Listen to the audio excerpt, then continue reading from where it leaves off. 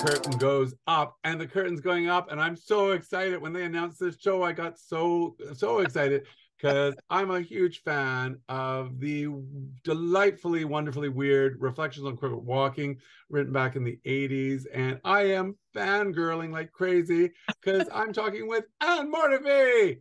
Anne Mortivy, how are you? Oh God, I'm great. I'm just great. Now Yeah, you I'm just really came good. back from Argentina, and you're Uh-huh. in Vancouver for the remount of your show. I know. When Donna Spencer called and said we want to do Reflections, I went, hallelujah. It's such a wild show. Now, when it was like 83, 85? No, I think we did the first one in 80. Oh, there you go. And then we did it for 3 or 4 or even 5 years running. I can't remember the details at the Arts Club. Yeah.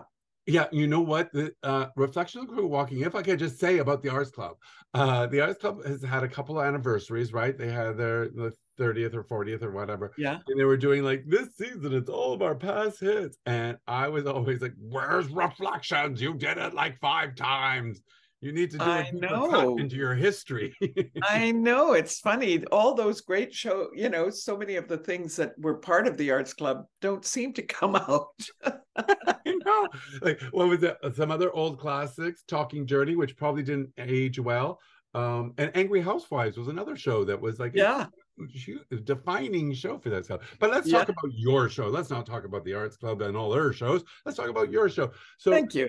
how did Reflections on Crooked Walking come to be? It's such a delightful show. Did you just have an idea and then went, I wonder who might want to do this? Or did they commission No, you? I think what happened is that I was going through changes in my life, and I was at that time I was really aware that each one of us is on a path. I mean, it's a pathway through our lives, and I took my path pretty like seriously. I felt that I felt sometimes I was being led into things, like led into music and I had this feeling of another world related to that. I was also at an age in my 20s starting to really see some of the issues in my life that needed some work, and the darkness that came in and the light and the ups and the downs and the this and the that. And and I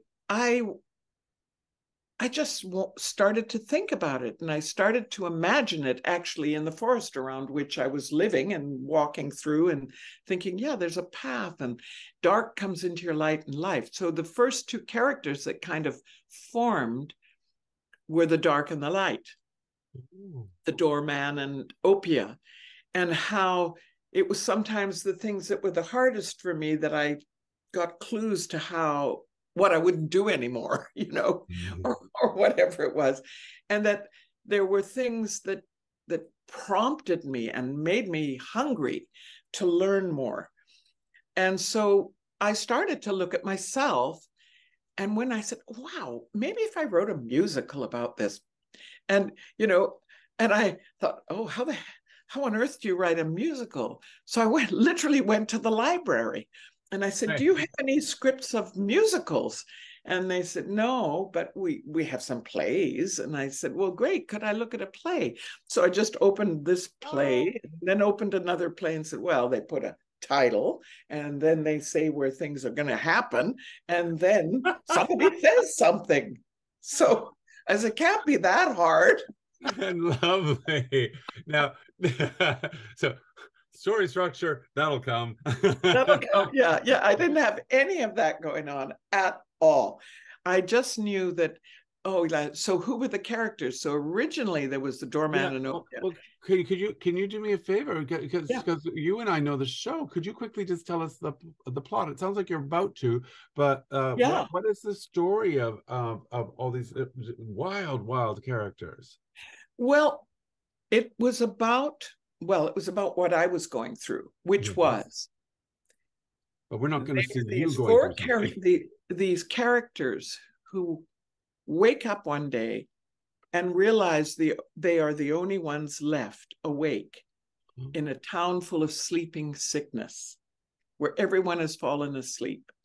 So they head off into the forest to find a cure to the sleeping sickness. And it's about how they collect clues to who are we? I mean, that's what my question was, is who are we?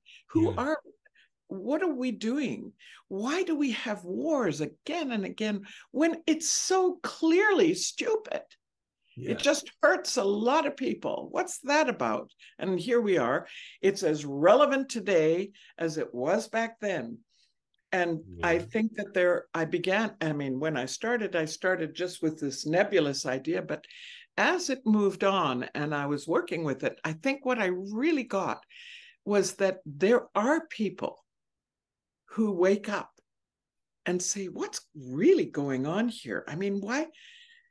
Maybe I have something to do with it. Maybe if I changed myself, I could help. Maybe we could all change and do it better. What are the clues that would help me to grow as a human being in a better way? So I sectioned myself without knowing I was doing it until years later. But I was like Reverend Blinkers, well, maybe this book will show me. I'd gone through a religious phase when I was fairly Christian and very religious about it. And I said, but then you find discrepancies in your thinking and you can't stay there and you feel a loss at losing the structure that you had.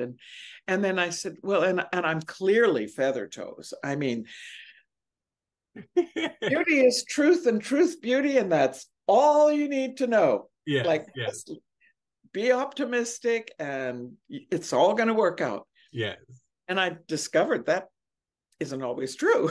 No, because sometimes if you is that thing now that I recently came to, you can't be like what they sometimes call toxic positivity, where you're just like, I'm blind to everything because I only want to see the light, because that's how you can also be betrayed or hurt. Yeah. Because you have to and betray and hurt others. Yeah. Also, without realizing you are.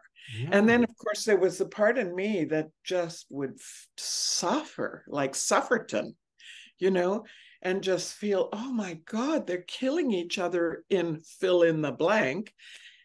And I broke my heart. And well, maybe if I can, suffer enough, I can actually, as Sufferton would say, enter the kingdom of the good guys and be able to help, Right.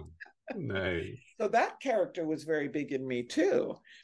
And then there was Gabrielle, or Gabby, who was basically curious. Right. Like really, really curious about life and what does it mean. And I knew in myself, I sort of used to say, I feel like I'm following breadcrumbs through the forest, like Hansel and Gretel, and trying to find out what is the meaning of all this? Where are we going? The whole show was really, I look back on it with so much fondness because it led me somewhere.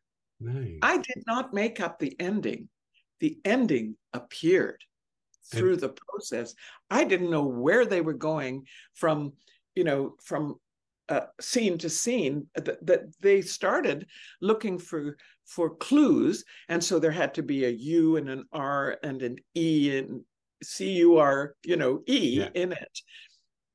But whoa, it worked out so well. Nice. Yes, it worked out so well in the end, and I that was my first experience of, as an artist, really being led to something that I did not know. Nice. Yeah. Nice. Yeah. It came down and said, come out and be on this stage. And it's such delightful music. Now we're almost out of time, but the songs are all so bubbly and light. Like, they do exist on the Anne Mortifee YouTube page, and so I was just listening to them before we did this, and I got up to Tentacles Tingle. So were there any songs, like when you created it all those years ago, was there any songs we went, oh, this one's not fitting, or everything that came out of your fingertips ended up in the show? Like sometimes No, there were definitely things. There were characters who I had a little graveyard for. Oh. There was a Mrs. Ornithal in a Sardonis, and Mrs. Ornithal was my impulsive self who would leap into things and fly away in great bliss and then go, whoa, wrong person, wrong place. Oh my God, what was I thinking? But she had to go. And so those songs disappeared.